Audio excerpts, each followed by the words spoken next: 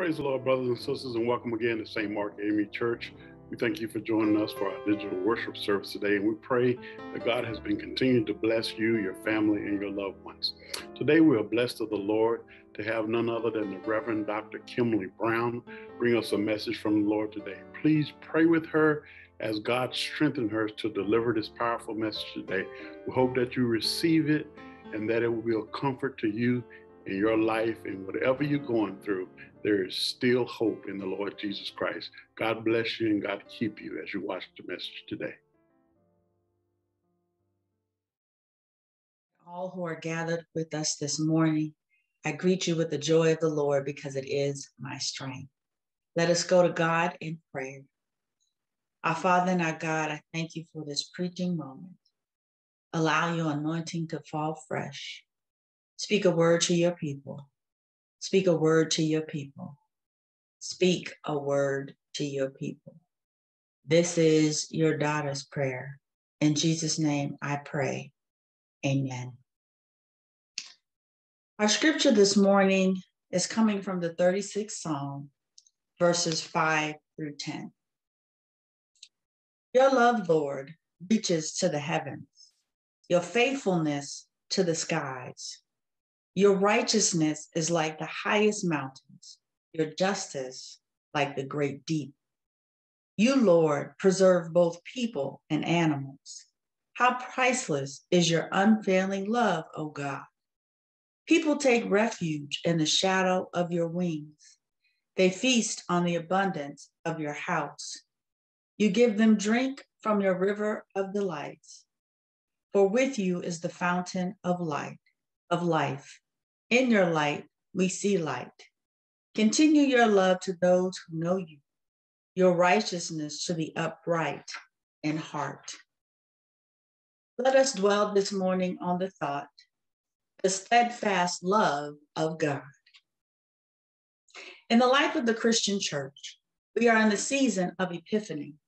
Epiphany is the oldest season of the church next to Easter. During the season of Epiphany, we are rejoicing of the light coming into darkness, or God coming into the world. The glory of God is seen in Jesus. The season of Epiphany also enables us to reflect on the awesomeness of God and God's steadfast love for us.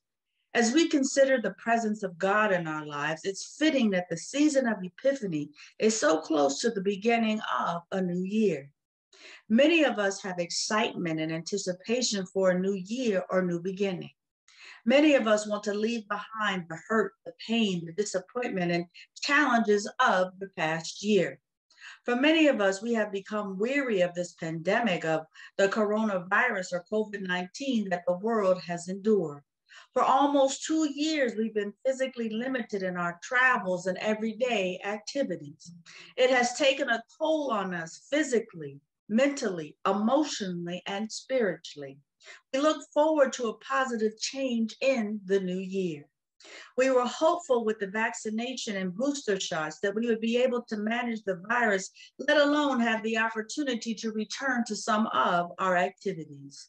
Yet it appears with this new wave of infections and new mutations of the virus, we are experiencing yet another setback. Yet during these times of change and challenge, we as people of faith can find ourselves clinging to our faith even more. We can find ourselves looking to God for more strength and hope. When we look at this 36th Psalm written by David, we are encouraged to reflect on the awesomeness of God and God's steadfast love for all of us. Your love, Lord, reaches to the heavens, your faithfulness to the skies. God's love for us is ever present, and it is steadfast. God's love is steadfast. It is unwavering. God's love is constant. God's love is loyal. God's love is firm. God's love is resolute. God's love for us is constant and will not change. It is the love of God for us that is empowering to us. When we look at what has transpired in the world, it can be overwhelming. We have experienced a global pandemic. Our nation has had multiple crises happening at the same time. political upheaval, political divisiveness, financial instability, religious divisions, racism, sexism, and classism exposed and placed front and center of our lives. All of this happening at once. We have experienced emotions, including anger, fear, and sadness. We also found ourselves challenged to stand on our faith and to be advocates for fairness, justice, and equality. It has not been easy to stand on your faith and regard each other as brothers and sisters keepers, our brothers and our sisters keeper, but when we've been in opposition to one another.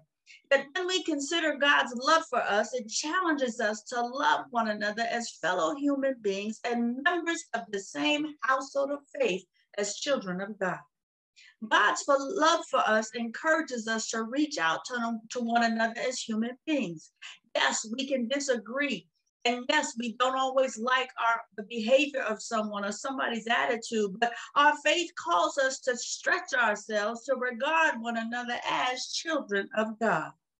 This is and has not been easy for many of us during these trying times.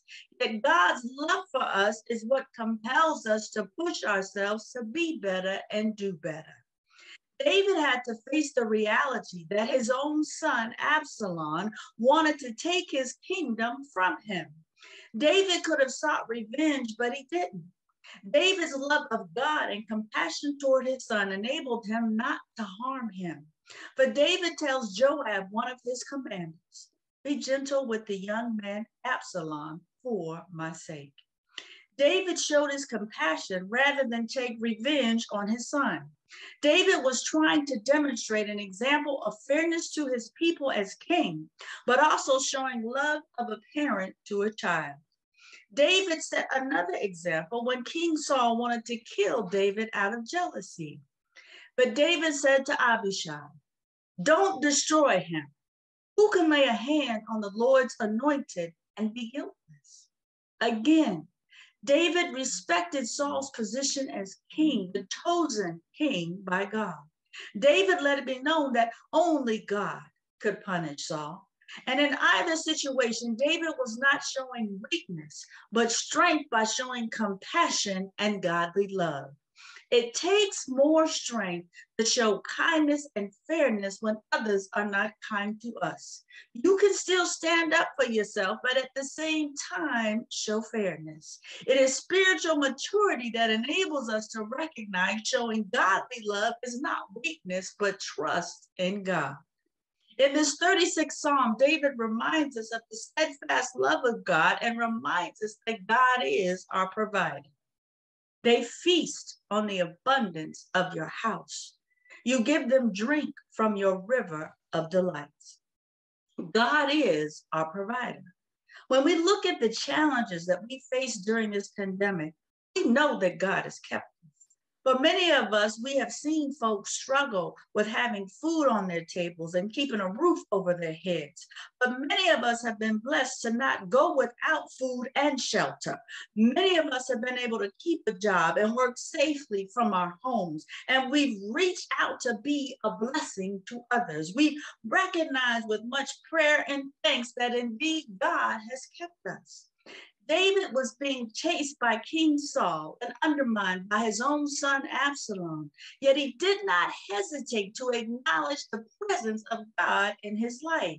David could have been vindictive, but he was thankful for the blessings of his life. And like David, when we step back and pause, we can be thankful for what God has done for us. We've had time to be quiet, to be still before the Lord. We've been praying more, meditating more on the scripture. We've had time to assess what is really important to us. Our relationship with God has sustained us, and we have been reminded that God is with us. God has not left us. Yes, we may have lost loved ones. Yes, we've had some financial challenges. Yes, we are still living in uncertain times, but what is certain is that God is with us. We are reminded of God's steadfast love, that God is our provider, but also that God is our protection. Continue your love to those who know you, your righteousness to the upright in heart. God's protection of us is another way God shows his love for us. God has sustained us and kept us during the storms of our lives, not just during the pandemic, but when we think back over our lives, many of us have a testimony to the goodness and protection of God.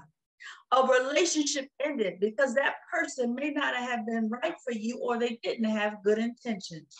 You thought you lost an opportunity of a job, but God provided an even better opportunity.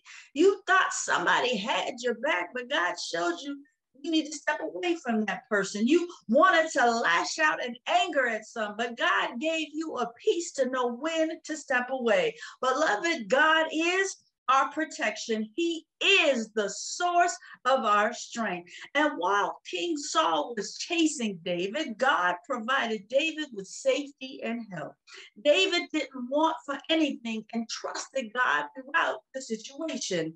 This psalm reminds us that God is a loving God.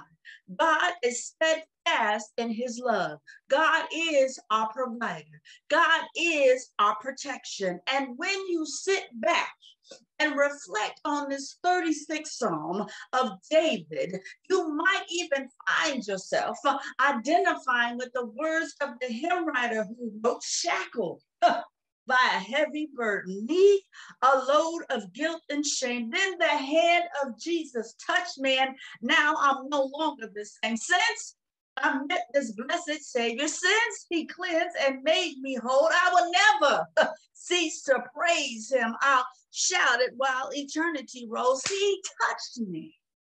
He touched me. Something happened. And now I know. He touched me and he made me whole. The steadfast love of God. May the Lord keep you. May the Lord bless you and be with you always. Amen.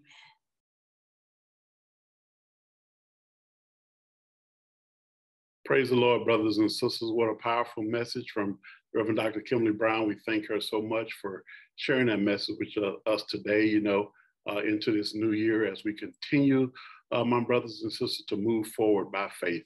Now, there may be someone that heard today's message. You may be asking yourself, what must I do to have the Lord Jesus Christ in my life? Well, all you have to do, my brothers and sisters, is just simply do this. Just repeat after me. So, oh Lord, here I am. I stand as a sinner, Lord, saved by your grace.